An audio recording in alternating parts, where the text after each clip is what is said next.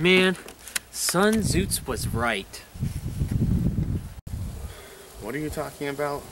Sun Tzu, the guy who wrote The Art of War, he said you can change war into an art form. And he was right. By adding beer as a factor, you turn this childhood card game into a drinking game. Hold on.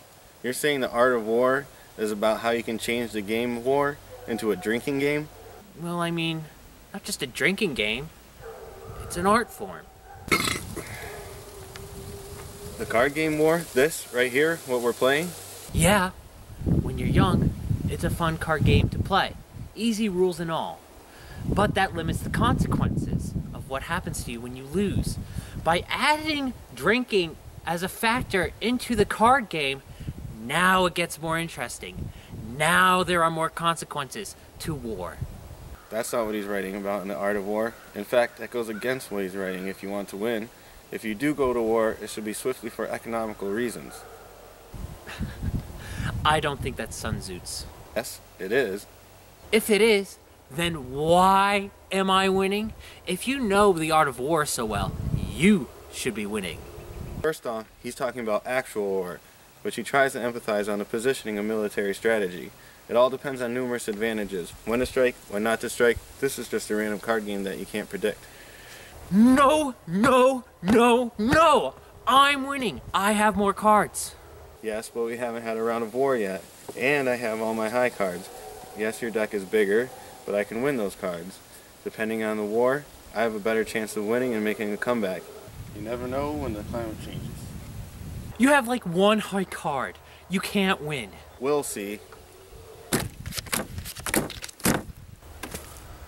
You see, your arrogance and temper have clouded your judgment. It's always good to keep your opponents in the dark whenever possible.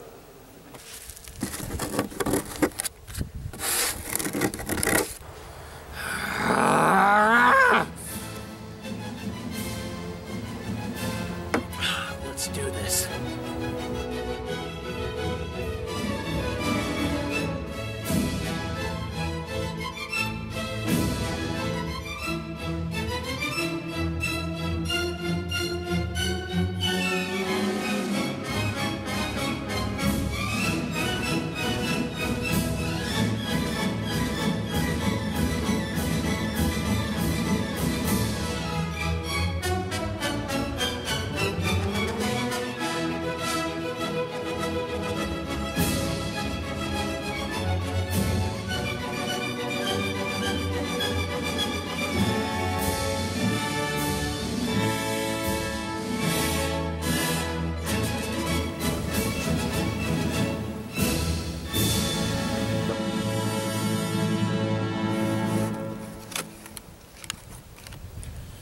So what did we learn today?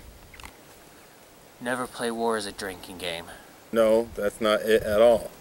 Have a spy if you want to win. Close enough. Okay then.